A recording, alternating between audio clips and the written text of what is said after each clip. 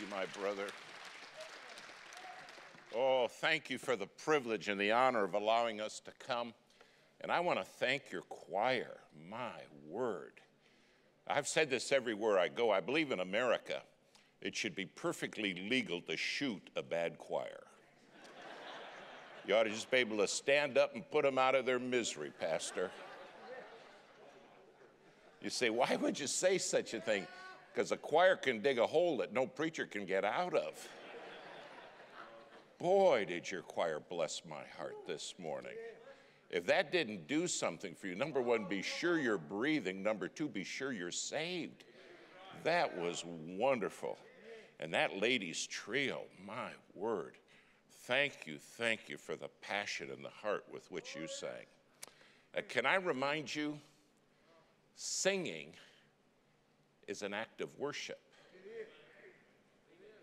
And there is nothing worse than singing half-hearted. Because it means you're worshiping God half-hearted. One song will be your last one. And I don't know when it'll be. But I want my last song, Brother John, when I stand before him to say, did you hear it? Yes. That's how much I love you. Yeah. Wow. Let's thank this choir and this trio one more time. Would you do that with me? God bless you. God bless you. Our ministry right now has always been incredibly busy, but in this hour we're inundated. And when I tell you that we are now litigating things that I didn't think I'd see in my lifetime, I didn't think my grandchildren would see it in their lifetime. If you can fathom, this morning, people are getting sued for going to church. Police officers stand outside and give them tickets and citations. Some are being threatened with incarceration. Businesses are telling people you lose your job if you go to church. And they're firing them. Now, they can go to a pot shop, they can go to a liquor store, they can go to an abortion clinic, but they can't go to church. What has happened in America? You're right, Brother Gibbs. Amen. God help us.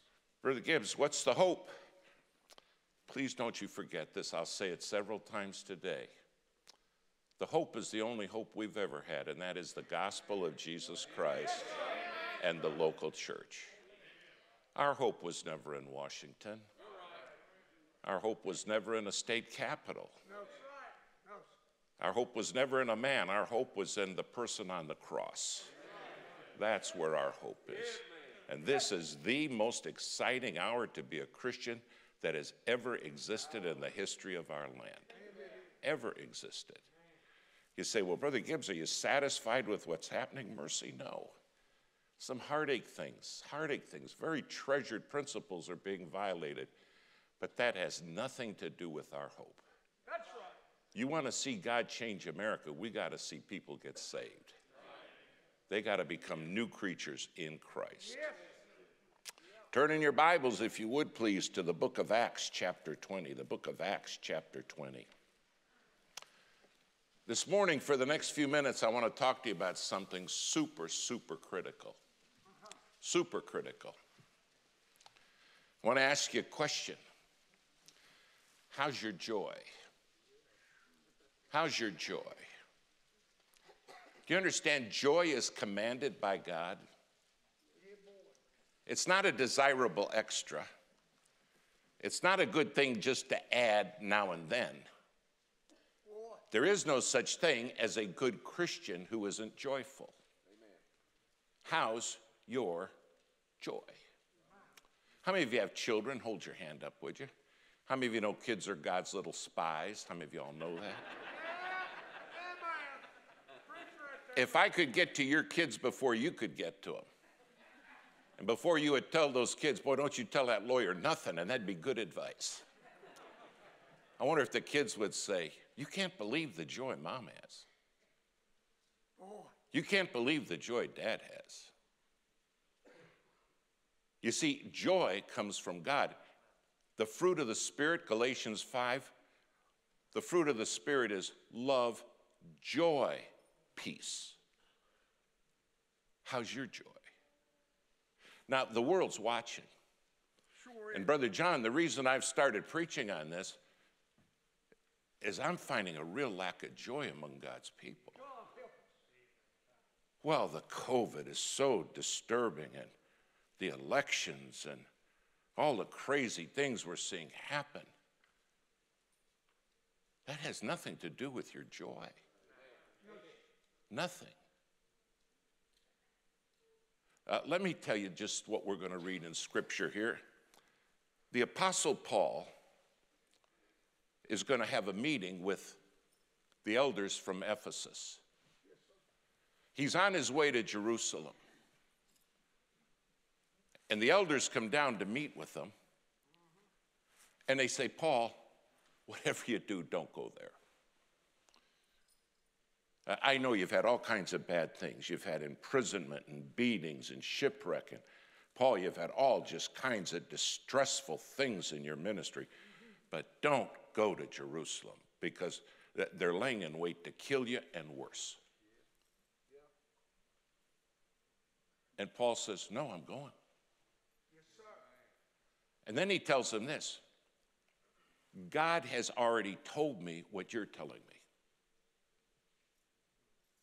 God says, I'm going to have a very difficult time in Jerusalem. But then he says this doesn't disturb my joy. Thank God. What does it take to rock your joy? I don't care which news media you watch, Fox, MSNBC, CBN, it doesn't matter. They're all upset. And they're all mad about something, and they want you mad about what they're mad about. That's right. And I've never heard one news outlet say, isn't it fantastic we have joy?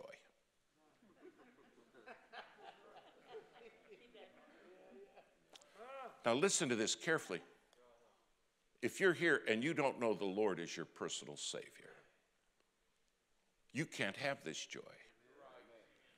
This joy of which the apostle speaks comes from God. Yes, sir. But if you're here and you know Christ, how many of you know the Lord as your Savior? Then this joy is yours. I was in a federal courtroom, and somehow in the course of that trial, the subject of joy came up. Well, one of the witnesses, a pastor on the stand, the attorneys going after him said, why are you always so joyful? He said, because God gives it to me. Yes. Amen. And the judge called me aside during one of the breaks, and he said, David, I want to ask you this question. Do I understand right? Your Christians have a divine resource of joy? I said, say that again, Judge. He said, do you have a divine resource of joy? I said, I couldn't have said it better. Yes. Yes, sir. God gives joy and commands it. You see, if you don't have joy, you're not walking in the Spirit. Oh, come on, preacher. Love joy. Yes, sir. Isn't it amazing when our forefathers were in the Roman Empire being slaughtered? Tertullian said, the only thing that the Roman soldiers kept saying is, nothing takes away their joy, even when we're killing them. Nothing can stamp out their joy. Wow. Let's read this passage of Scripture, because Paul gives 3 keys for joy in this passage. Yes, sir. You're going to want to know this passage. Start at verse 17. And from Miletus he, Paul, sent to Ephesus and called the elders of the church. And when they were come to him, he said unto them, ye know from the first day that I came unto Asia, after what manner I have been with you in all seasons, serving the Lord with all humility of mind and with many tears and temptations, which befell me by the lying in wait of the Jews. And how I kept nothing back that was profitable unto you, but have showed you and have taught you publicly and from house to house, testifying both to the Jews and also to the Greeks repentance toward God and faith toward our Lord Jesus Christ. Now, verse 22, and now, behold, I go bound in the Spirit unto Jerusalem, not knowing the things that shall befall me there, save the Holy Ghost witnesseth in every city, saying that bonds and afflictions abide me. Wait a minute, whoa, whoa, whoa. This is arguably the greatest missionary who ever lived. Right. God, doesn't he deserve a little good path here? He said, no. God says bonds and afflictions. Yep. That's what God has in my path. I wonder how many of us would sign up for bonds and afflictions.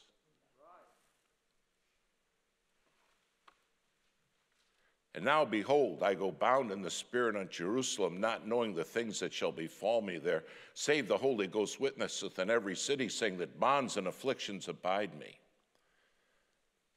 But in verse 24 comes his key. Yeah, here it is. But none of these things move me. Neither count I my life dear unto myself, so that I might finish my course with, what's the next word? Joy. So that I might finish my course with joy in the ministry which I've received of the Lord Jesus, to testify the gospel of the grace of God. 3 keys for joy. And I want to ask you this question. Do you want joy? Oh, preach it. Why do you want to live in a spirit of defeat and unhappiness? Preach. Now, honestly, I've met some people, I think they kind of enjoy being miserable.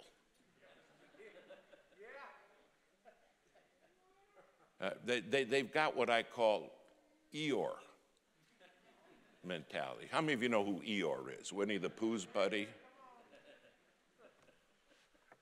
How you doing, Eeyore? Just fine, but it'll get worse. Good night. Can I remind you, the Bible says you and I have a sworn duty to edify one another. Yes, sir. Oh, come on. My duty before God is to edify you. Your duty is to edify me. We're commanded to be builder-uppers. We're to be hope-putter-inners, not hope-sucker-outers. You're right. And you can't do that without joy. Now, the world's watching. The world's watching. And you say, well, I have joy, it just doesn't show. You can't hide joy. Oh, The first thing it transforms is your face. Don't you ever forget, your face is God's billboard. Everybody reads your face and should. The minute I walked up here, you read my face, I'm reading your faces. yes, sir. Have you got joy? Real joy. Let's look at the 3 keys that Paul said. Here's joy number 1. He says, none of these things move me. Write this down. You cannot be controlled by circumstances. Oh, that's good. Now, the world has got this so backwards, and now we've bought the world's perspective. Yes, sir. And the world has confused the word joy with the word happiness. The word happiness comes from the word happenstance. Give me the right circumstances and I'll be happy. But give me bad circumstances, my happiness evaporates immediately. Oh, had a great week, got a raise. Yeah, oh, everything is so good. Yeah, but what happens when the circumstances aren't good? None of these things move me. You're right, preacher. Don't confuse joy and happiness. Happiness is governed by circumstances. Joy is from a divine resource. Yes, sir. And circumstances cannot take it away. Whoa. Right there. That changes everything. Yes. And the world's watching. What does it take to bankrupt our joy? Not our happiness. I wasn't happy over this past election in many respects, but nothing touched my joy.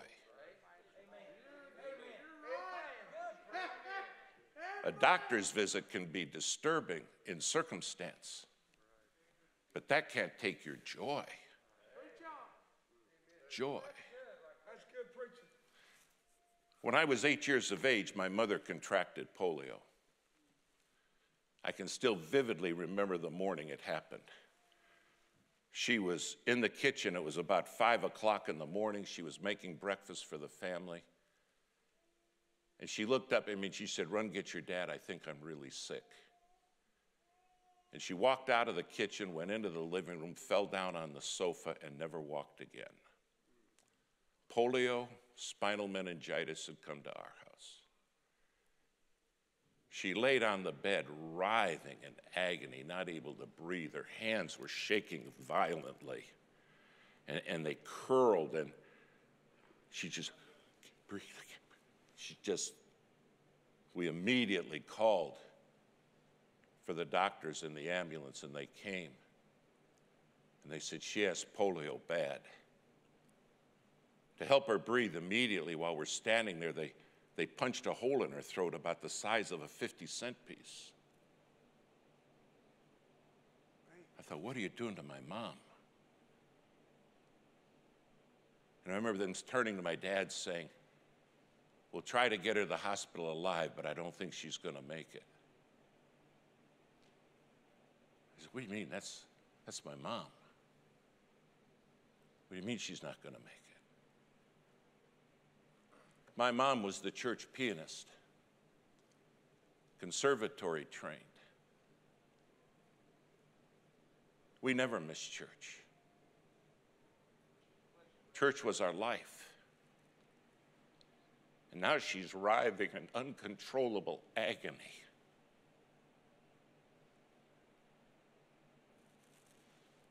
And I didn't realize when they took her out the door, I wouldn't see her for 2.5 years. For 2.5 years, my mother would live in an iron lung, fighting for every breath. I didn't realize those beautiful hands would never touch a keyboard again. That from the neck down, she would be crippled. Wham! Circumstances unimaginable. We live for phone calls. She's still alive. She's fighting. Several times I remember the doctors saying we lost her twice last night. But we revived her. She's fighting.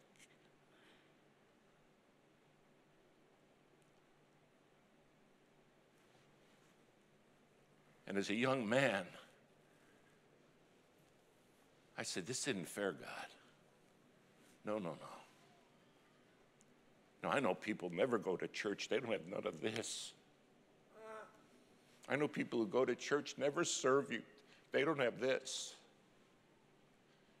And I remember thinking, God, if this is how you treat your choice servants, what are you doing?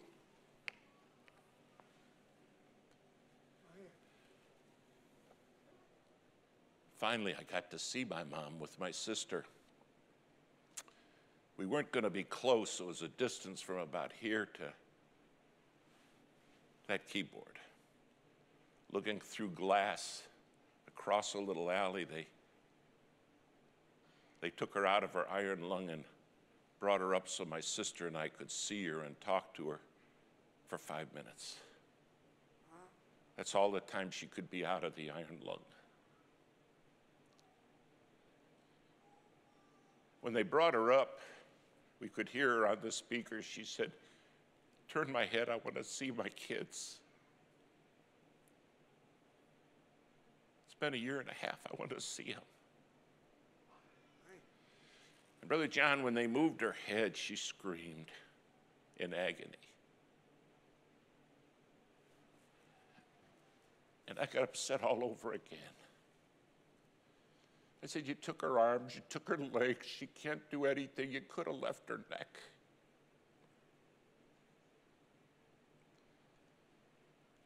Finally, when we could talk, she looked at me and she didn't say hi, she didn't say hello. You know what she said to me? "Don't you think that, David?" How many of you know moms can read their kids' faces? And I did what every kid did. I lied. I said, "Don't think what, Mom?" She said, "Son, he's doing all things well." The first words out of her mouth is, "This doesn't control me." I can't draw a breath without a machine. But he's doing all things well.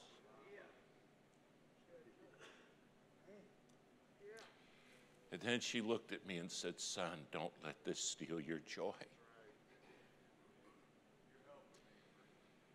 What does it take to squash your joy?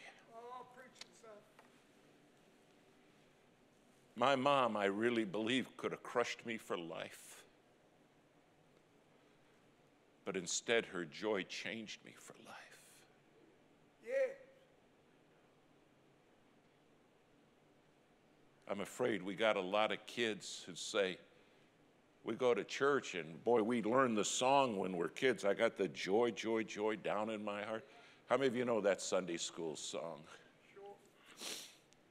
But now they're teenagers and they're saying, we don't see it in our house. We don't see it in our family. We don't see it in our nation. None of these things move me. None of them.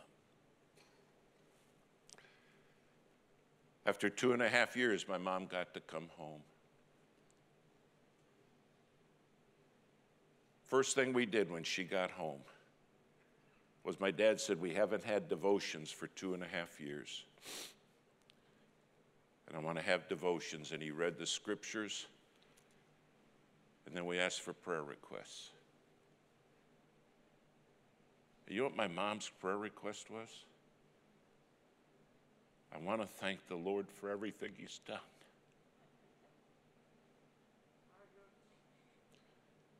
And I thank him for his joy. Yeah. I was mystified.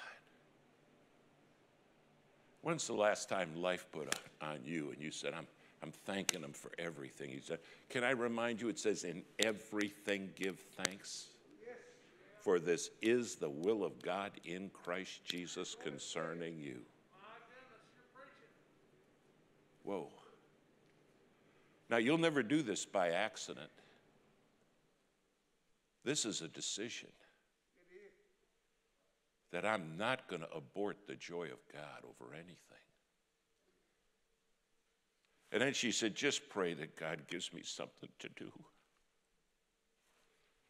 You can't dress yourself. You can't feed yourself. You can't sit up.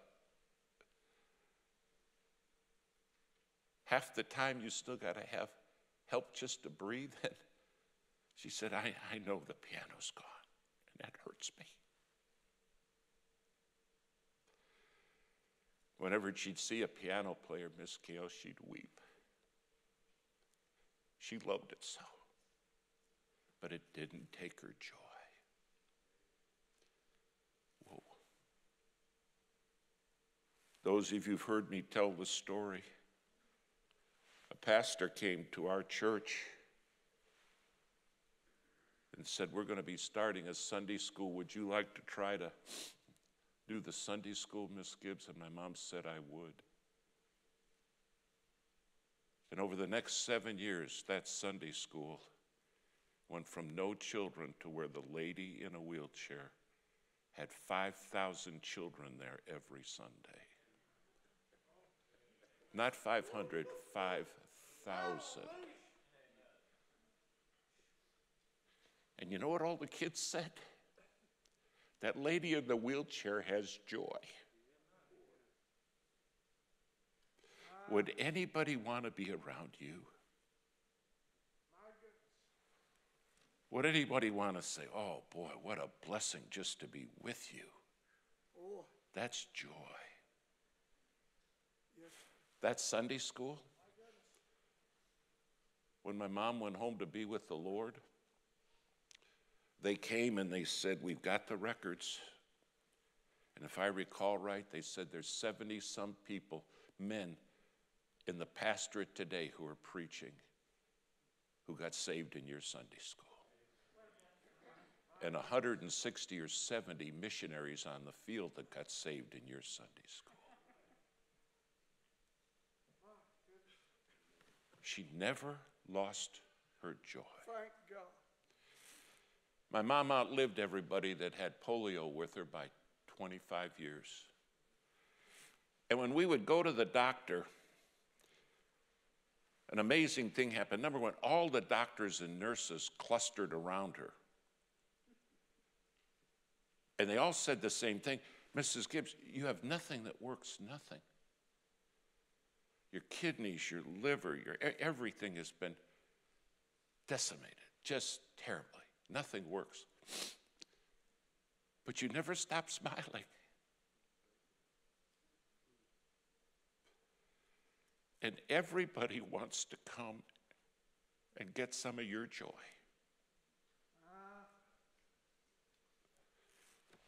Could anybody come around you and get joy? And my mom would always say, it's not me producing it, it's God. None of these things move me, that I might finish my course with joy. I don't know what you're going to have happen. Maybe everything's great right now. All I know is just one phone call can turn your world upside down. You're right. But nothing can take your joy. Nothing. The first key is you got to get your eyes off of circumstances. Look at the second key. He says, you got to be willing to sacrifice. Neither count I my life dear unto myself. Wow. The world's definition of success is completely contrary to the Bible. Jesus said the greatest among you would be the servant of all. I wonder who the greatest Christian in this room is. I can with assurance promise you it's not me. Because I know people in this room that are way better servants than I am. How's your servanthood? You want joy, number one, you got to get your eyes off of circumstances. Number two, you got to start serving.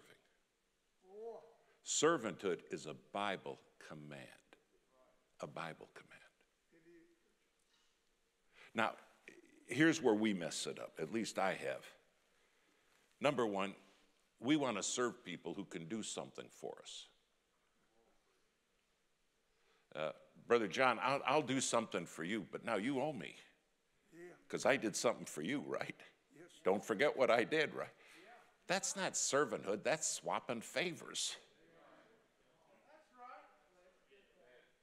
Jesus said, I want you to go to the widows and the orphans and serve them. The people who can't do anything for you. When's the last time you said, God, give me somebody to serve who can't do anything for me? Because you see, you're not doing it for them, you're doing it for him. Or the other mistake I've made is I want to serve people who at least are nice and say thank you. How many of you know some aggravating people? Hold your hand up, would you? How many of you got some of them in your own family? Hold your hand up, yeah. How many of you are sitting next to one right now, right? Look at the hands.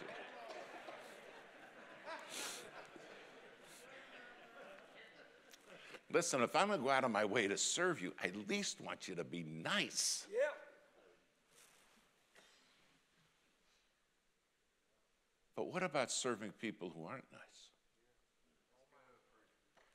Who are not going to say thank you? And you're doing it for the Lord. Remember what Hebrews said? Don't you ever forget this. Jesus went to the cross for sinners, and it says he went with joy. Mark that Bible verse down, would you? Hebrews 12:2. He went with joy. Yes. Wow. I grew up on cattle farms. We were in the cattle slaughtering business. My dad and my granddad slaughtered 5,000 to 7,000 cattle a week. And we had some large feedlots of cattle. And I grew up with cattle and cornfields. And my dad every year would put in 5, 6, sometimes more 1,000 acres of corn. And boy, when we put corn in, it was 24/7. Every day but Sunday. Everything was shut down 10 o'clock Saturday night, and at 2 a.m. Monday morning, we were back in the fields. We fought the weather and conditions. Well, my dad came to me one year and he said, you know our Tate's down the road? I said, yeah, I know the Tate's. He said, he's real sick and dying, and they don't even put their crops out. And I want you to go with me. We're going to volunteer to put their crops out. I said, Dad, number one, Mrs. Tate is the devil's cousin.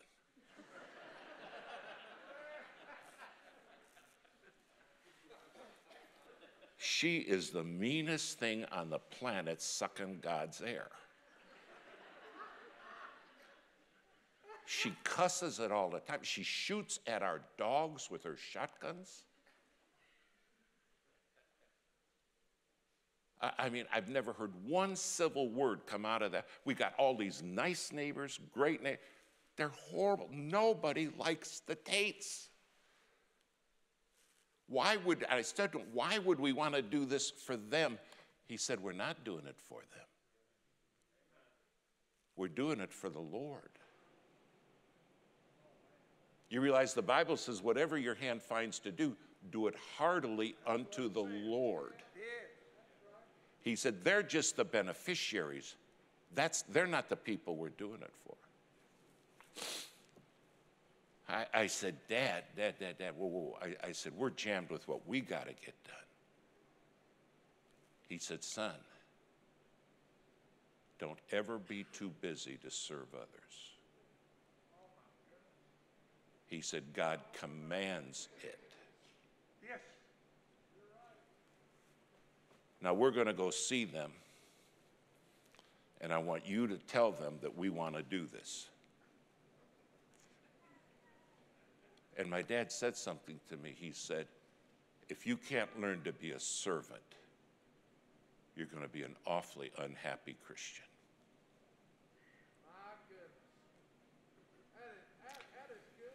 We went to the Tates, walked up. Here's Mrs. Tate at the door.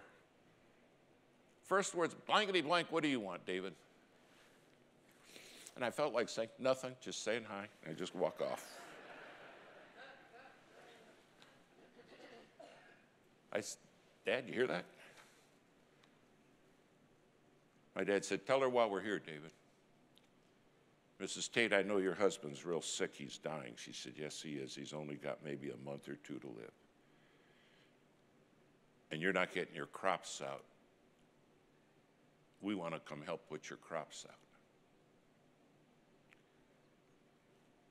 She said, why would you want to do that? And I thought to myself, that is a very good question.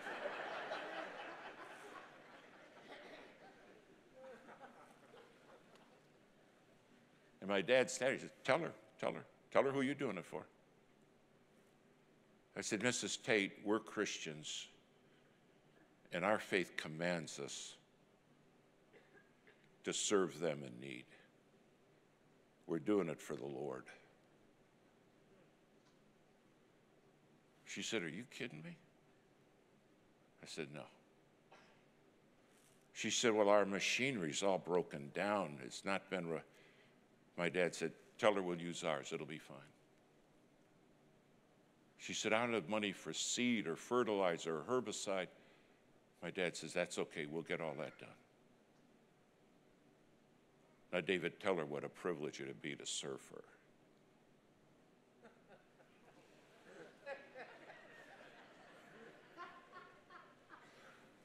And I'm like, do you really believe serving God is a privilege? Oh, come on. Yes, sir. Oh, come on. We live so self-centered, Oh, we do. so self-focused.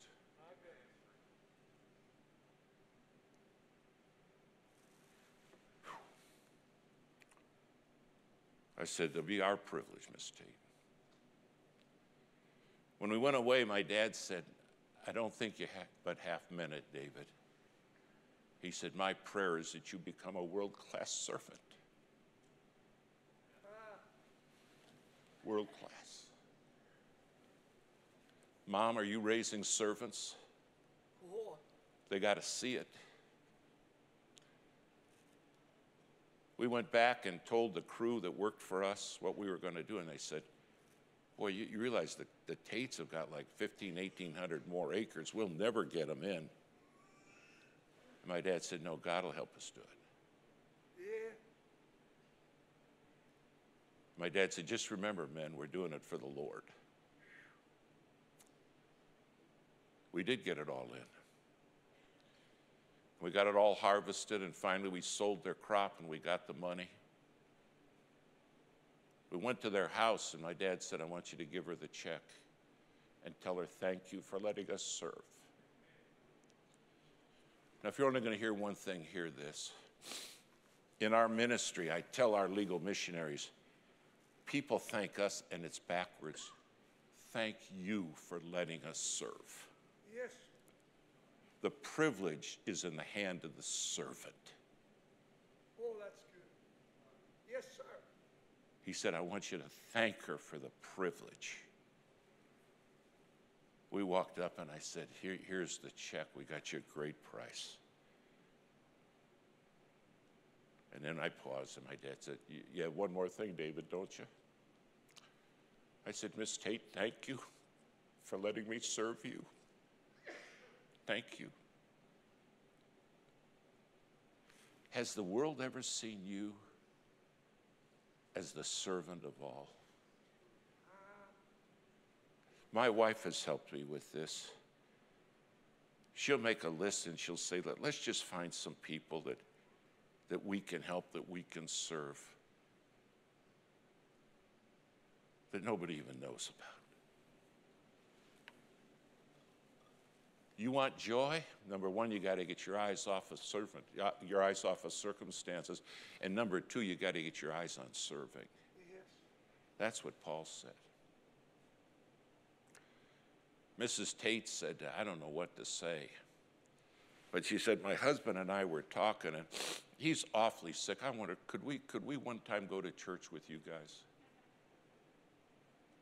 She said, we never go. We don't even go Christmas, Easter. We don't know, but we just don't know what to make of you folks. This world does not know what to do with servants. Oh. Wow. Mr. Tate lived a little longer than they thought. He lived another 6 months. In that time, both she and he and both of their kids got saved. But the greatest lesson was what my dad taught me. Serving. Yeah. Serving. Yeah. Number one, your eyes are off of circumstances. Number two, you're willing to serve. Write number three down if you want joy. And he says it right here, that I might finish my course with joy in the ministry which I've received of the Lord to testify the gospel of the grace of God. Yeah. You got to be willing to testify. Amen. I hope this isn't you, but we've got so many Christians sitting in the bleachers when it comes to sharing the gospel. Oh, preach that. In our lawsuits, we find this all the time.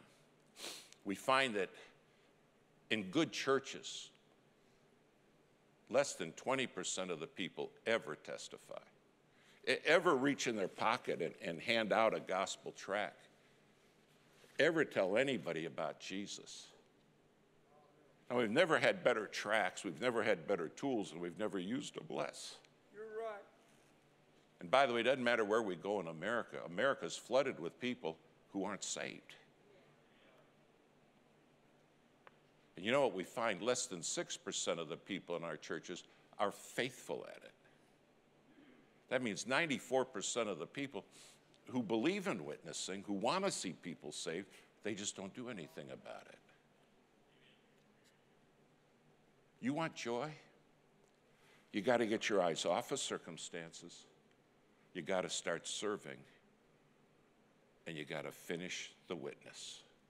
Can I remind you, the Great Commission wasn't just for pastors and missionaries. That's right. It was for every child of God. Go ye into all the world. Pastor Mark Smith is a pastor in Tacoma, Washington. They're from Florida, the city of Jacksonville, and his mom is dying from very advanced cancer. She's bedbound. And she tells her son, I know just in a short time I'm going to be with the Lord. But she said, I want to finish witnessing. She said, could you just get me the least expensive local phone there is? I don't want to make long distance calls, just local calls. And would you get me a phone book? And he said, Mom, we can do that, but why? She said, I want to start calling people out of the phone book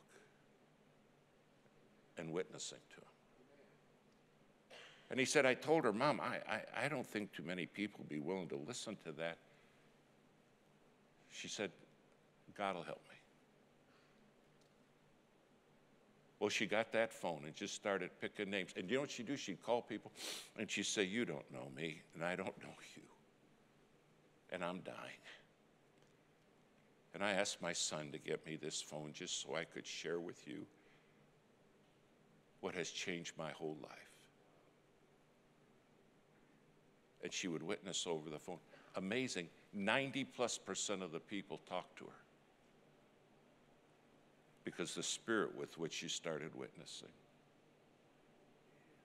And she said, I wouldn't blame you for hanging up on me, but please don't.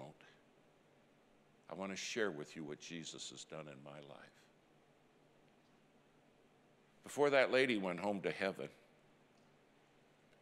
she personally had the privilege to lead right up tight to 300 people to Jesus Christ, half of whom their church followed up on and came forward and made a public profession and were baptized. I can't do anything. I can't get out of this bed. I'm dying, but I can witness. God, help us. How about you? What are you doing? Well, Brother Gibbs, I'm awfully busy. We all are. But you want joy? You got to get your eyes off of circumstances. You want joy? Oh, you got to start serving. Yes, sir. And number 3, you got to be faithful in your witness. Paul said, I'm going to finish my course with joy. The Bible says it's joy unspeakable and full of glory. Amen. Do you have it? Do I? Don't leave here without it. It's yours. You have a divine resource. Yeah. If you're a child of God, God wants you to know and have this joy and spread this joy. My mom, when she went home to be with the Lord, My dad took a picture. She died with the biggest smile on her face you ever saw. Oh, pain. But it didn't control her joy. And her last prayer for me was, don't let anything take your joy, David. Joy unspeakable. Bow your heads in prayer. Father, oh my, this world needs to see some joy. They need to see what Jesus does in a life, in a heart. Heads are bowed. How many of you say, David, God spoke to my heart. I want that joy. I need that joy. My heart's been touched this morning. If that's true, hold your hand up right now. Hold your hand high. You have your hand up. I want you to get up out of your seat and make your way to this altar. We're going to pray. No one gets this by accident. This service is going to be over in mere moments. But the joy changes everything. What can we do for America? Show them joy. Not governed by circumstances. A joy that above everything is based on servanthood. And a joy from God as we witness for the cause of Christ. Father, I bow with these people. If there was ever a time our nation needed to see Christians with joy, it's right now. So many are distressed, disappointed. How could the things have happened that we're going through? None of that controls our joy, none of it. Our joy is from you, and that's why Paul said, I'm going to finish my course with joy. Hear the cry of every heart, Father. Father, the first people that need to see joy in me is my own family. My friends, the people I minister with, the world, our neighbors. We have divine resource, joy. Help us to get our eyes off of circumstances. And God, don't let us confuse happiness with joy. And God, we want to be your servants. Give us people to serve for you. And Father, by your grace, may we be a faithful witness to tell others about what Jesus can do for all eternity. Hear our cry. In Jesus' name I pray. And all God's children together said, amen.